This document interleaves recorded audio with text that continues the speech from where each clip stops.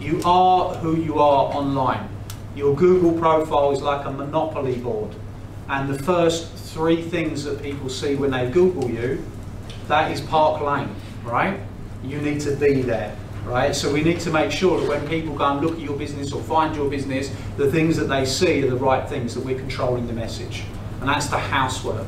We need to make sure you've got that social proof in place. So when people see your business, they say, right, this is a person of value, right? Because they will do that. We need to have the educational based content that when somebody looks at you, the first thing they're going to do is, if they see your ads, so this is why ads alone ain't going to do it, right? What's going to happen is people are going to go and see your ad, then they're going to go and look at your profile. If they see your ad, they go and look at your profile and you've got 86 followers, they ain't interested.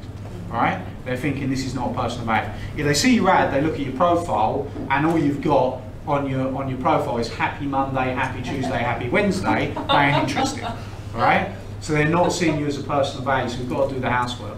If they Google you, right, we need to have that Park Lane monopoly board aspect. If you are the message, you are the person they see. That is the housework, right?